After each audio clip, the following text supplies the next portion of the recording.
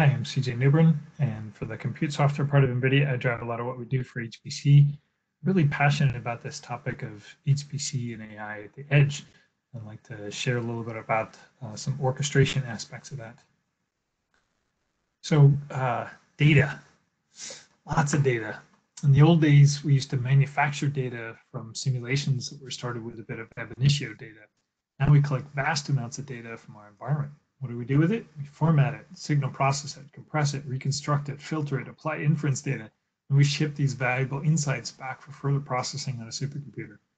So it might be 20 terabytes a night from the Large Synoptic Survey Telescope, 10x that per day from the European Center for Medium Range Weather Forecasts, or 16 terabytes per second from the Square Kilometer Array. The next few years predicting 10x that for the CERN LHC, or 100x those sizes or rates from the Square Kilometer Array. This lets us do new science, things we just couldn't do before. So what is HPC and AI at the edge? Some people say HPC is defined as scaling up and scaling out with discipline, and the AI is training and inference from models. You can have all kinds of different data input. You can control a variety of different things. The things that I think are most exciting are where you have a hybrid of those, where you can start an experimental setup and say, oh man, the camera was out of focus. We need to calibrate things. Let's not collect a bunch of bad data and then send it back, and 3 months later find out we are messed up. Or let's not sort of under collect the samples when there's anomalous behavior going on and have them say, no, redo the experiment because that looks really interesting. Go focus on that. If you have a model, you're basically transferring the scientist's brain straight into the loop, and so that you can learn as you go. An extreme example of this, I visited some guys at R&L's manufacturing demonstration facility where they actually are doing 3D printing. They're adapting to any changes that there might be in environmental conditions, and they're at literally with every part they make, they learn how to make the next part better. Really cool stuff. So you have lots of IoT sensors, all this coming in, URA recommendations going back. You may want a server that's right near those instruments, or at the base tower of base of a 5G tower. And you may not always be connected to the cloud. Could be lower bandwidth, could be intermittent, but still with the cloud, you need to authenticate, deploy, monitor, scale, manage, lots of fun things you need to do. And you can imagine that it'd be crazy to have an IT guy out at all the places where you're collecting data. Models, pretty valuable, kind of want some security around those. And where you're interacting with the cloud and the edge, you have to be always on, you have to be reliable, and you have to be resilient even over the air. So what is it that you have that you could bring to bear? Well, there are lots of places with repositories, with containers, with trained models, and ways to deploy them, like through Helm charts. I've got lots of SDKs in the industry to be able to work with this, and lots of different kinds of platforms that you can work on. Wanting to accelerate this, you can build faster and deploy anywhere. So an example of this is the NVIDIA GPU cloud that others have referred to here. So now we want to say, well, what can we do for the edge? So you may start with a server here where sort of working from the bottom, you want to make sure that you have a server that's validated as performant with everything you need. You have the security via a trusted platform model, or TPM. You have an EGX stack, like something like this. Ours, it's what we call ours, the NVIDIA's cloud native software stack. It's robust and resilient and secure, works with things like Red Hat OpenShift, and then a bunch of different application frameworks on top of that, and that have the application containers, modules, model scripts, Helm charts, and so on, for things like smart cities and healthcare and robotics, where you can have robots sort of learn as you go, and Ariel for telco. All this integrated into NGC, or you can have third-party ISVs that are built on top of this as well. So the key notion here is that you want to be able to orchestrate from the cloud, do it securely with automation, so that you can really scale up. There's, again, there's no way you could have an IT guy at all of your stores, at all your factories at 12 billion acres. I think that's 1.3x the area of the moon, or 10 trillion miles that are driven into people's cars or call centers or whatever. It'd be just crazy. So I'm going to talk some about GPU operators. Before that, we're going to get to looking at sort of what's Kubernetes good at, and why use Helm. Kubernetes out of the box will schedule an application on a worker node that makes sure that it fulfills your requirements. Need 2 GPUs? Yep, check. Make sure that it runs on that. It's also self-healing. It'll restart applications on a different node if the current node went down for any reason, and it'll maintain the replicas you need for high availability. Helm charts can be used to configure and deploy and update multi-container apps in a single step, and you're kind of templated for per deployment configuration. So those are some things you can do. Let's double click into this. So a key thing, harkening back to the talk earlier on devices, the previous session, you want to make use of Kubernetes device plugins to, for example, expose the number of devices and track their health in each cluster, and to be able to run device-enabled containers. Make sure that you have all the components that you need. For example, a driver, a runtime, device plugin, and monitoring.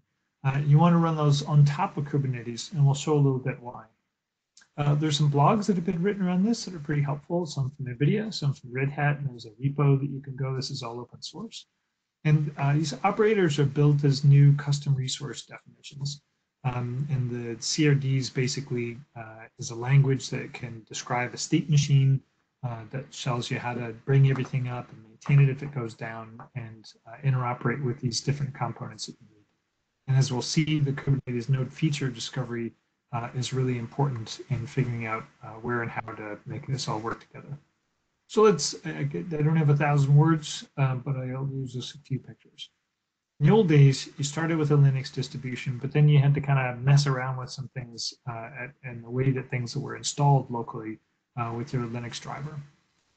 We made that better with the Kubernetes device plugin model, where you could have the runtime in Kubernetes, and it would have the plugins and the monitoring running on top of that. But a key trend is actually to be able to make it so that you never mess with what's going on in the OS, and that you can essentially install all the components that you need, like those 4 that are shown, and run them as Kubernetes services. And this allows you to have a single image for all the CPU and GPU nodes. And so these operators simplify all the operational aspects of managing clusters, so that you can do it at the cluster level instead of the per host level. So let's look at how this works. On day 1, you're going to use the node feature discovery, or NFD, is implemented in the daemon set to detect all the hardware features and install everything you need, and install the plugin. As a second step, you go and start installing the components you need, like the container runtime and the driver. You can validate that all of those components work with just a local run of a CUDA sample, for example, without any use of Kubernetes. And then you can set up the data center monitoring service and the Kubernetes device plugin, and then run this in the context of the plugin as sort of orchestrated via Kubernetes. And so this will greatly simplify your day 0 operation. So on some later day, when along comes a new node, you can essentially just say, yep, got GPUs in it. I'll call the GPU operator and automatically install everything I need to. No human interaction required. So there's standard stacks here for Kubernetes and OpenShift, including for ARM, for our EGX Jetson that's there. And just to pick a particular example, suppose you have 5G data that's coming in, and that's in the virtualized radio access network, or that's coming in through the intelligent video analytics. Maybe this is all combined in the multi-access edge computing so that you can enable the cloud computing capabilities. Maybe you're working with DeepStream here for the vision AI, because you're dealing with science instruments, or your retail, or construction, or manufacturing, or some of these other examples. Essentially, you have these value add SDKs that are running on top of standard infrastructure with Kubernetes and key hardware that you need them in. A lot of us are concerned about health right now. And so I'd like to kind of highlight something that you can do here where you're securely authenticating all these clients, where you can take data and sort of depersonalize it and locally train on the private data, and then securely share the partial model weights and federate this into something. So you get pretty good results with the medium model looking in the upper right, and larger models help, but it's actually much better if you federate things. So each individual node gets a model from the server, runs a training iteration, updates the model, and pushes those updates back to the server, yielding a higher quality federated model result. And this is kind of one of the things we're doing is Clara for COVID. Our company's doing a lot of other investments in COVID right now. So pretty cool stuff to see this coming together. So a call to action out of this would be to evaluate an edge system, whether it's OpenShift, maybe it's NGC ready platforms with this EGX stack we've been talking about. Carefully consider the requirements that you need for those distributed systems and evaluate and apply them, and then help identify any remaining gaps, help bridge them. We've asked that this be queued up in the HPC Containers Advisory Council. Again, this is a place where we're identifying some of the key technical challenges and working together to resolve them as a community. I invite you to participate in that. Just drop me an email. Happy to be in touch, and enjoy the rest of the show.